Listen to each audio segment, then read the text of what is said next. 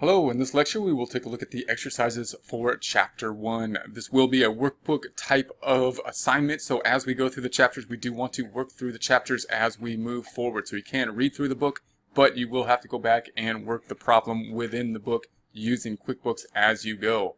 So first thing I would like to do is make a folder on our desktop, which we had done last time.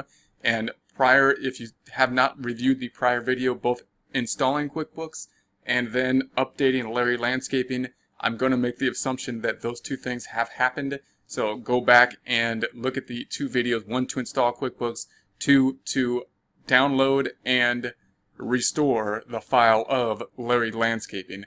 Once that happens, I recommend having a separate folder that we can put our data files into. We will be working with one data file through Chapter 5, but after that we will have more than one data file, more than one company we will be working with, and you will want to store those somewhere. So here's where I put them on the desktop here, and you'll recall that we had a backup file and a data file.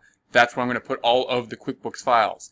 Then we're going to have to print reports for the homework. So as we generate reports, I'm going to save them and print them as we go, and then we can then pick and choose the ones that we need to turn in for the homework. So I'm going to make another folder here, and I'm going to label it this way. I'm going to call it Week 1. You can label it some other way, but this is one type of formatting that might be useful. So any way that you can find the files is fine. Within Week 1, I'm going to make another folder and call it Chapter 1. And that is where I will put at least the files that we create as we go through this work process. Now, I'm using an ebook, you will be using a hard copy book. And when we go through the first chapter, it's going to look a little bit differently. The following chapters will be more of a workbook, and we'll jump right into the problem. The first chapter is going to talk a little bit about QuickBooks before we jump into the actual activities. What I'm going to do, I'm not going to read through the whole thing, obviously. You're going to take a look at the activities here, and anything that is not in the gray area, it's usually the background story later on in the workbook, or telling you some detail about QuickBooks. So this is going to tell you about Larry Landscaping. So read through these activities.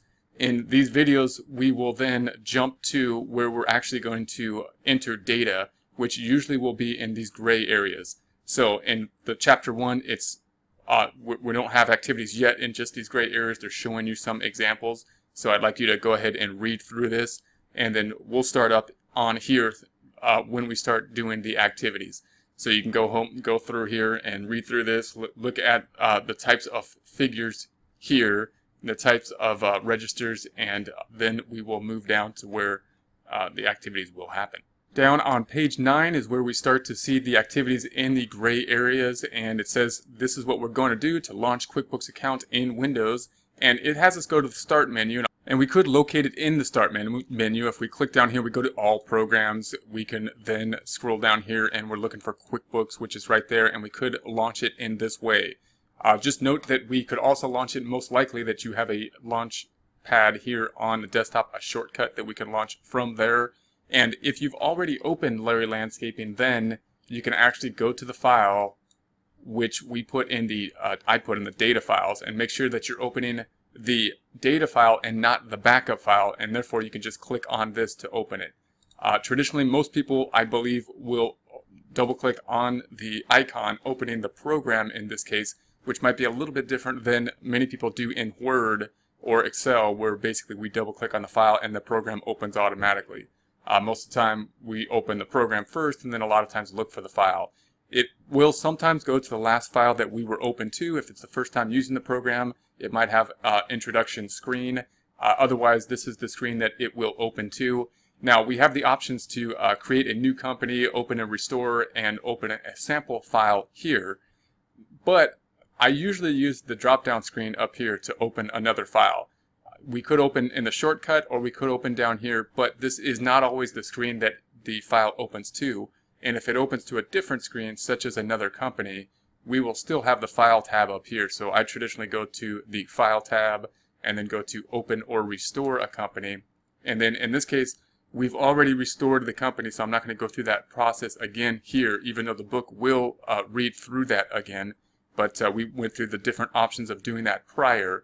So I'm just going to open the company that we have created in a prior video, and then we're going to, mine are located on the desktop, and then I scroll down to the QuickBooks folder, and once again we want the data file. Make sure it's a data file and not a backup file, and double click. Once the file is open, you will open to the home page. Most likely, if the home page is not open and you want it open, you can click the home page tab here. If it's not full size within the window, you could full size it like so. Other thing I start off every time when I open QuickBooks is I like to view open windows. So I'm going to go every time to view and then open windows so I can see what windows are open, which in this case are only the home tab at this time. Also note that if you're using 2014 or another version, it might have a different, look to it. You can customize the look of the program as well. So now I'm going to skip from chapter 9. I'm not going to read through all the stuff that's not in the gray area. I'm going to skip to the gray area. It would like you to basically pause the video and read through it as we go to get the most out of this.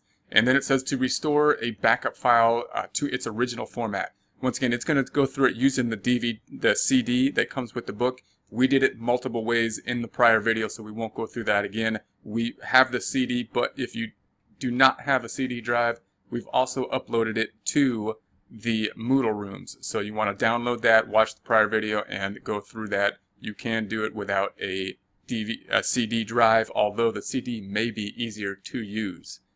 So then we're going to skip down here. We're already in Larry Landscaping, so I'm going to scroll down. I'm in page 11, chapter 1, and we have the components of QuickBook account window. So we're just going over the activities in the window, and so I won't. You can read through that, and then it says we're going to back up. So the next gray box on page 12 then says to create a backup file for later use, and then close the file. So the first thing they want us to do is back up the file, and so we'll practice backing up the file. Two reasons that we're going to back up a file: one, so that we have a backup usually in a separate location, and two, the backup files will be compressed files so that we can send them more easily and even email them if they're small enough. Sometimes they won't be, because even the compressed files are fairly large. So number 1 says, in the Window Explorer, create folder on your USB drive or other external drive called My QuickBooks Backup. So we've already got a folder set up, so I'm going to go to number 2 on in QuickBooks Account, click the File tab, and then click Backup Company. Then number 3 says, choose and create local backup. And number 4 says, identify the location where you want to back up your file for later use. So I'm going to go through that process here. I'm going to open up QuickBooks. I'm going to go to File, and in this case we're going to back up. So we're going to back up company, and it gives us these window over here. I'm going to go to create a local backup. So we're already open Larry Landscaping. We are in Larry Landscaping. We're creating a backup. We just restored it from the backup, and now we're creating another backup to practice the backup process. It told us then that we're going to go to a local backup, so we're not going to back it up online in this case. We're going to select Next. Then we're going to get this Browse screen. Browse means we're going to locate some location on our computer in order to back this up. So I'm going to go ahead and browse. And we get a browse screen that has a drop-down icon, which can be a little bit different in feel, but it's the same type of screen. We are going to back it up to the desktop, and I'm looking for the accounting, the QuickBooks class. I'm going to click this little window, and then I'm going to put it into the backup files again. So it's not a data file to me, it's a backup file. When we restore it, we're going to put it into the data files, is the way I have it set up here. And we're going to say OK and OK. And so it tells you here, you've told us to save the backup copies to the same hard drive that your company file is on. We do not recommend this. Why don't they recommend this?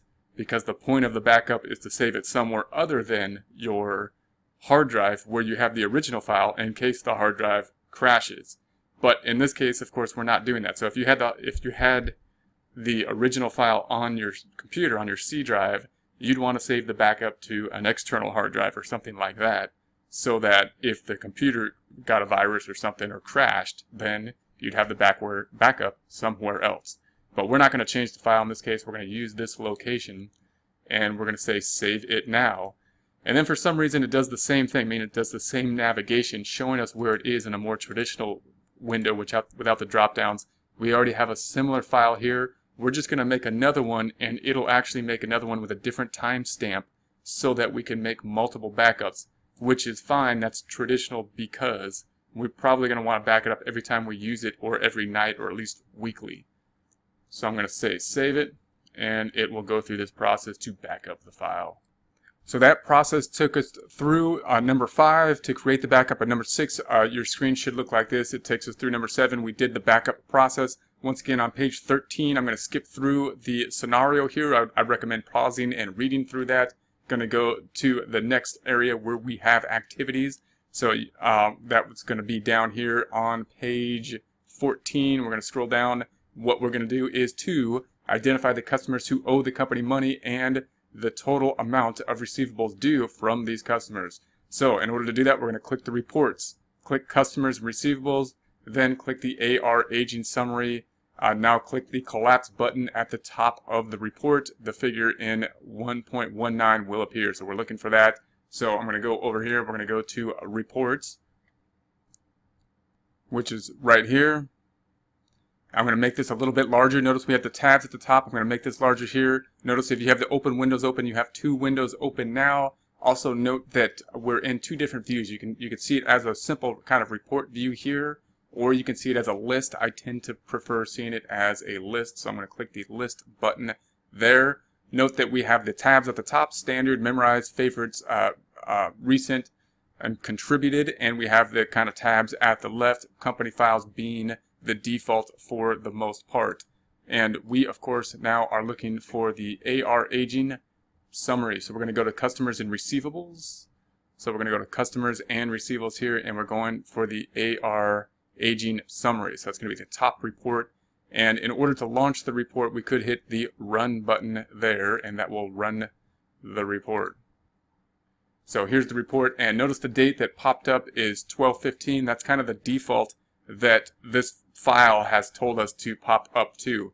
If that default was not set, it would pop up to the current date all the time. So when you're really working in QuickBooks, it would be popping up to the current date, which would be here for the most part.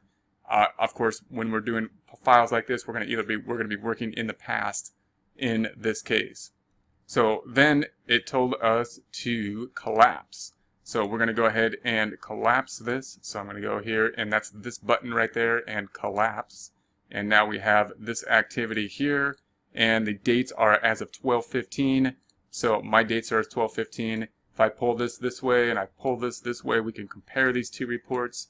They look pretty much the same there, so it looks like we got the correct report.